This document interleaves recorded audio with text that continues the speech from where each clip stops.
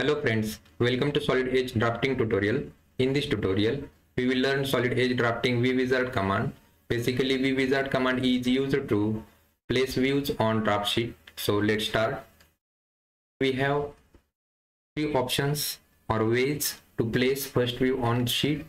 So first option is open part. Then click on this application button, new, and select here drawing of active model. In the previous video, we have learned that how to customize template for your company. So we have customized one template and we will use this. If we want to use another template, just click on this browse and select different template from this view bar. So we have two templates here. One is isometric draft and one is custom template, which we have created in last video. So we will select this one, click OK and OK. Now this is first view we have got here on the draft template. Just scroll down or up to increase or decrease scale of this view. Just place this view, move cursor to the right, bottom or upper side. So we have placed the views and one is isometric. This is first way to place views. So we will see second. Click on application button, new. Now select here isometric draft template or custom template. We will select custom template. Now click on vwizard and browse the part whichever we want. So we want this base and click OK. Now place same views as per our requirement. And third option is new custom template. We can just drag from folder. So we have this Solid Edge drafting folder and here we have two parts. So just select this and drag. We can place these views. So these are three ways to place first view on this draft template or draft sheet. So I will close this one, close this one. We placed all the views in the sheet. Now we have some options. So select any view.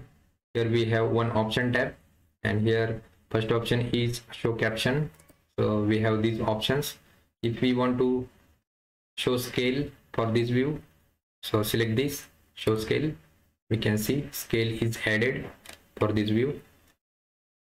And second is drawing view layout. In this we can change this front view into another view. So this front view will be changed to top view. Click OK. All other views will be changed with respect to this view because this is first view we have taken. So we will change this to again front view. Click yes. And one more option in this, we can set customize view as well. So click on this custom and we can place view as per our requirement. This is custom requirement. We have some tools here for rotate, pan. So I have placed like this and close. Click OK. Now this will update like this custom view. So change this again to the front view. Okay. Next option is view orientation. We can change view orientation from this. For isometric, we will see this. This will be bottom view if you want. ISO view, trimetric, whichever we want, we can change from this view orientation. Next is scale. We will see the scale for this isometric. So select isometric view and here we have some standard scales. If you want customized scale, we can enter here directly like 1:3 we have changed this to customize scale. Again we will take this into standard scale. Next option is properties. Click on this properties. In general, we have here sheet, A2 sheet, its scale, and here angle. If we change angle to 45 degree, it will rotate. Okay, so it will rotate. So we can rotate our view from these properties. We will make this 0 again and apply. These are display styles in which all the tangent edges visible or hidden edges we can control from this one. So keep this all as it is. We will not change anything in these other options. Click OK. Next option is modify boundary. So click on this. We have this boundary for this view. If we drag this into on this view, it will show only this one. This part will be eliminated from this view. We will see on the drawing. Yes. Again, if you want to change, just select view and click on boundary modify. Drag this into outside of this view. Update. Now it will show complete view. So every view has its own boundary and we can modify from this option.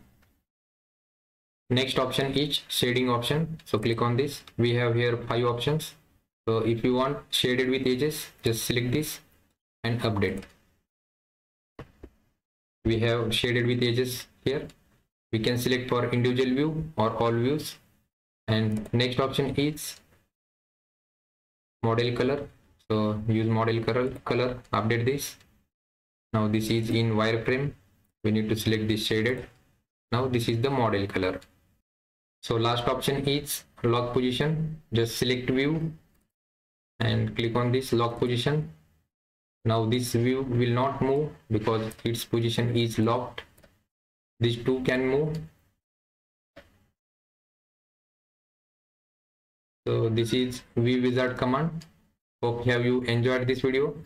In next upcoming videos, we will learn auxiliary, detail, principal, all these commands. So for more updated videos, please like, share and subscribe channel. Thank you.